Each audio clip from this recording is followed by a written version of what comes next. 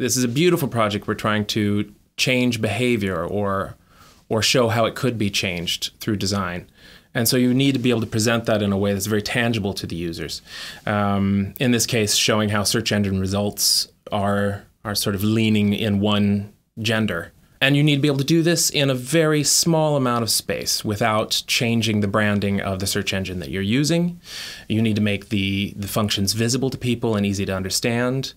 And then also having this regulated list of a number of professions that you can search right now. The thought is we're going to expand and then we'll have to find a different solution. But for now, we had to lay it in a long list. And that's not always ideal from a UX perspective, so you can imagine there were a few head bumpings in the meetings about that. But I think at this point, it's definitely something that comes across, is visible to the user, and gives them the best possible way to choose from these professions.